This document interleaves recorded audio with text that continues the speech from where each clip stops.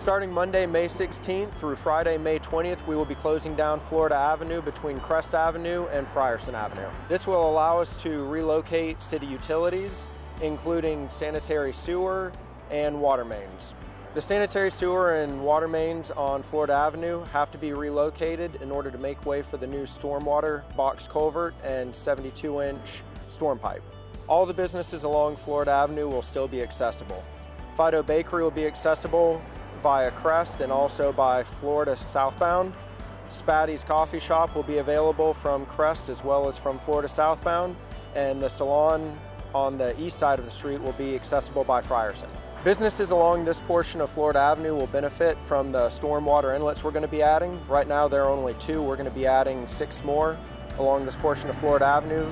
This will help with localized flooding and ponding issues on Florida Avenue.